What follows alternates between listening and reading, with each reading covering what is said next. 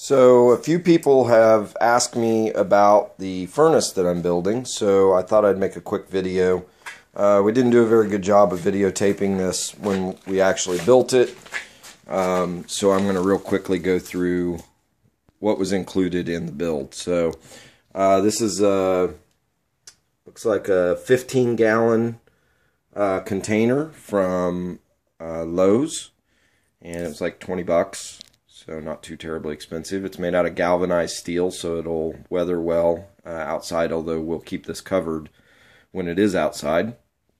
As you can tell, the depth here is, I don't know, probably a little over 6 inches from the outside edge to the inside. Normally you don't have to make it this thick in order to make a refractory furnace. We did in this case because this is going to be dual use as both a refractory furnace for melting metals and also for blacksmithing. So we'll be able to load the center chamber with charcoal. We have a forced air tube, which you'll probably see where I tried to remove the bucket. It's in there really good, and with the rebar for the crucible stands or the plinth, it is almost impossible to remove. So I'm probably just going to burn it out when I start the process of curing this. As you can see, I just took some rebar. These, make sure you get steel rebar and not regular iron rebar, because iron will melt at a lower temperature. Steel has a much higher melting temperature, so we don't have to worry about our plinth collapsing or bending when it gets really, really hot. You'll see here there's a pipe that goes into the bottom. Oh, and it looks like it is frozen up finally. Okay, so earlier yesterday this thing was still turning, but you can see right down in there is our air, and over here on the side you can see I cut a hole. This has to be cast into the refractory mold when you cast it, and I made this. I put a really long pipe in there. I'll get a pair of channel locks and twist that, and it'll break free. We want that to be able to move because eventually I want to be able to replace this with a propane burner. Right now it is just going to be coal or charcoal, regular large chunk charcoal, or even briquettes will work. The refractory brick is extremely soft, or I'm sorry, it's not brick, it's refractory cement. So one of the key elements that you want in a refractory furnace is insulating factor. Well, we've got plenty of insulating factor, and there'll be a top that will sit on the top of this that we haven't cast yet, and it'll probably be, I don't know, 4 inches thick, and it'll have a hole in the middle for being able to drop your ingots or your material in while it's nice and hot. The key to this is heat dissipation, so we want to make sure that the heat does not dissipate away from the center too quickly, and this provides a large insulating factor. And then for blacksmithing, it's deep enough that we can set a tool on the edge and have our metal part in the fire. It could also extend all the way across the width. So if you needed to heat a piece of metal in the middle, you'd have a support, and you can imagine coal being piled up here. And the nice thing about having the wide depth is that we can pile our coal up around the outside and kick it in as we're forging or heating our materials for blacksmithing. So the refractory material is very soft still. This clay takes a long time. You can see it dents pretty easily. So this is going to take probably 6 to 10 days for this to cure, and we'll also do a curing process.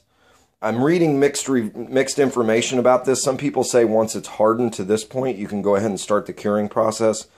I'll probably wait a couple of days, let the moisture kind of back off a little bit. I drilled some holes in the bottom. I guess that's one thing I should note, is you'll notice let's see if you can see that.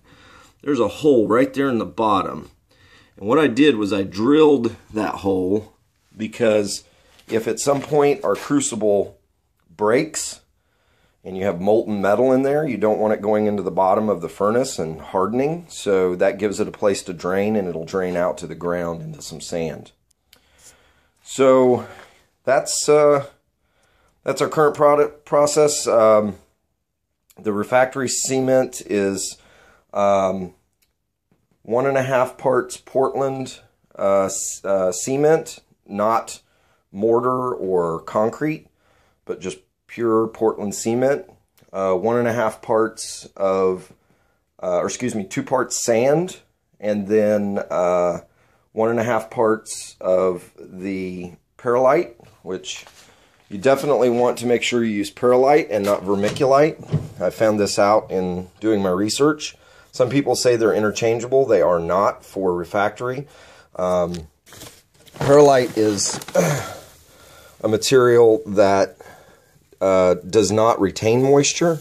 It provides airspace, typically in agricultural applications, whereas vermiculite, I'll go over here. Vermiculite, on the other hand, will retain moisture and is much softer. You can actually take this and it'll break into like powder. So you do not want to use vermiculite. We'll use that for our garden this season, so that's not going to waste. And then the fourth component after the perlite is fire clay. Fire clay comes in, if you buy it from like a ceramic supply store, it will oftentimes not even be labeled fire clay. You'll see something like this on the back. It comes in different grades. I just told the folks over at the ceramic supply store here in Nashville what I needed, and this is specifically Hawthorne Bond clay. It's also known as fire clay. It is the most important component of making a refractory furnace because it is designed to harden as the temperatures rise higher, and it becomes the part that holds everything together and keeps it from cracking. Because with high heat, as you can imagine, you end up with the possibility of materials cracking. So anyway, that's a quick video for you guys. If you have any questions, feel free to post them in the comments. Thanks a lot. So after doing some reading, I am not going to wait the 7 days that I originally read in a different article to burn out the middle here and start the curing process. The indications are that once the concrete, the Portland cement, has set, which was about 2 days ago, that once that's set, you can go ahead and start the curing process. Well, in this case, I ended up leaving the plastic pail that I used for my form inside. Very difficult to remove, and we'll just burn it out. So we'll come back and take another gander at this. We'll let this wood burn out, and it's nice and cold out here, so it should cool off pretty quickly, and I'll start another fire with some charcoal later this afternoon. It appears as though maybe I got this a little too hot too fast, but I've seen where this has occurred for other folks, and it's a simple patch at a later point in time once this cools down. So we got a pretty good bed of coals down in there. Outside temperature has climbed about 10 degrees to 45 degrees from 35. Internal temperatures probably in excess of, I got some hot coals here. It popped when it exploded. It sent coal all the way over here, burned the top hole in the top of my little storage container for my coal. So yeah, we'll have to let this bad boy cool down and then fire it again. But for right now, so far it's holding up well. So here we've got it nice and warm. Got my hair dryer hooked up here. I'll eventually go, I stole my wife's. Then this is low, and that's high. Look at that bad boy get hot.